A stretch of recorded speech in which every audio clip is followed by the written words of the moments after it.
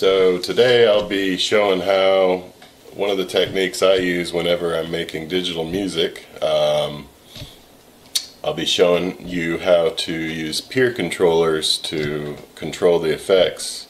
Peer controller is an automated controller that can make it so that certain filters and envelopes or even note signals are modulated in a sine back and forth style modulation. You can use this to add natural breath to instrument sounds, or you can use it to control the signals that are going through different effects, and have it just do it automated so that a lot of the work's done on its own and you end up with a pretty organic soundscape. So just for starters, I'm going to throw in one of my favorite instruments, Pearl drum.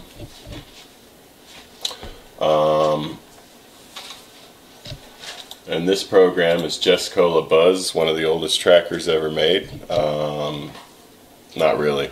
The oldest tracker would probably be Impulse Tracker and Scream Tracker. There was other trackers for years that were used to make mods. Jeskola Buzz came out for Windows, and I've been supporting it ever since. It's basically the same thing as all original trackers. It doesn't produce .mod files, but you can use your own wave sample libraries and stuff like that. So, just throw down a little beat real quick.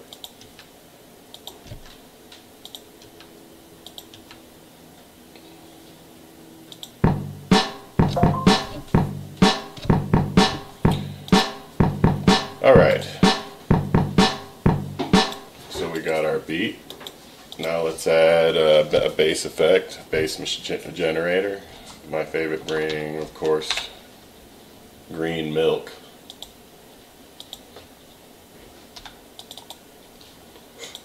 And let's just do something simple.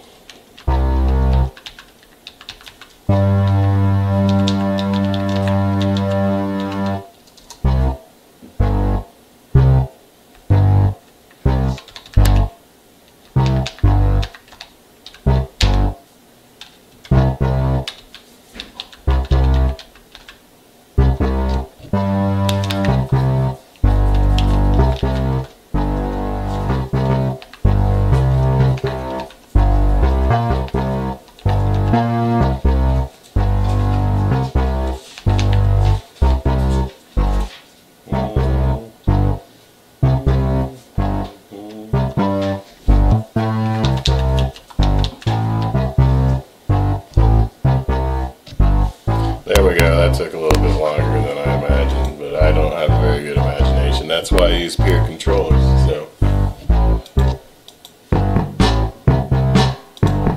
got our bass, we got our beat. Let's go ahead and see what a peer controller can do to that.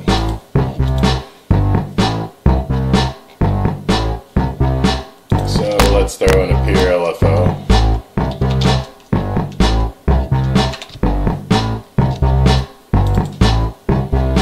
Assign a parameter to our peer LFO. How about green milk? How about filter cutoff? Okay. Now let's turn on that peer LFO.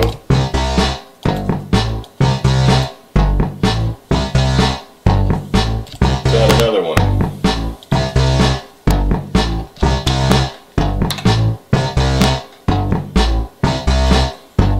Let's assign a parameter to that peer LFO. How about green milk? Filter resonance. Let's turn it on.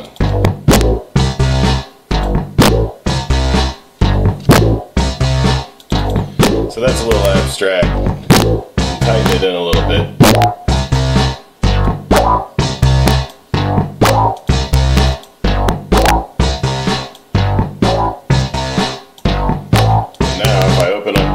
You'll see the two filters that I've set to LFO. Now it's organic. I'm not having to make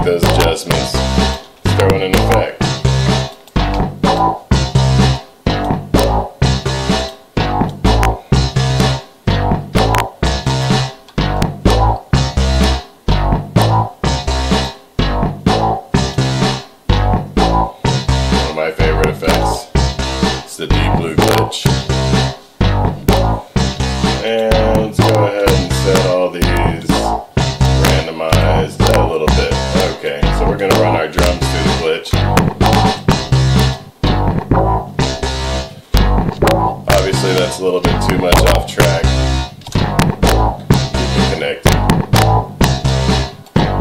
Add another pure LFO.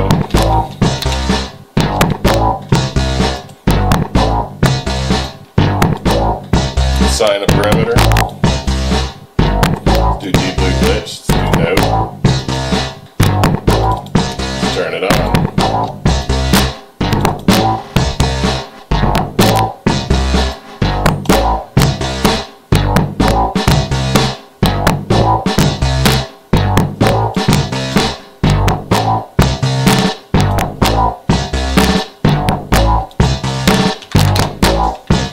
Extend the song out a little bit to let you see how things play through.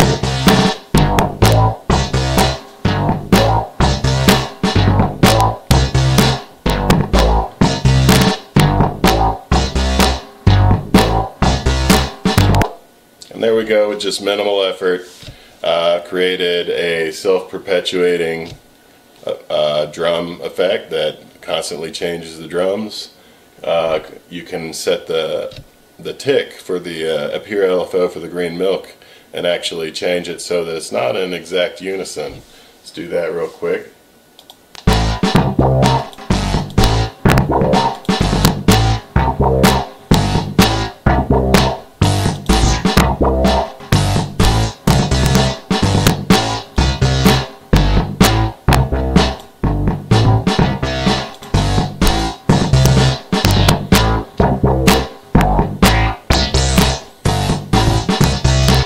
But there we go, just a little tutorial, how to use Buzz Tracker, how to use pure LFOs, how to set up the beginnings for making your music project. I hope you enjoyed, I hope you learned something, and I hope you support Jeskola Buzz, because it really is, in my opinion, one of the best d.a.ws available that's free, always has been.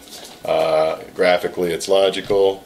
If you take your songs out of it and throw them into a great program like Reaper afterwards, you can add additional layers. Reaper's great for putting on my vocal tracks and my instrumentation. But anyway, I hope you enjoyed. Thanks.